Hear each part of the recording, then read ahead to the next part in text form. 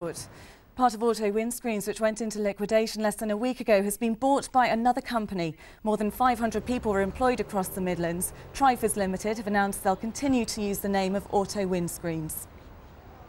Well, effectively, Marcus Study, who have acquired the Auto Windscreens brand, are absolutely thrilled to have such an established and well-known name. Although we're starting from a smaller base, we will be starting up with 100 jobs locally in Chesterfield and another 150 across the UK.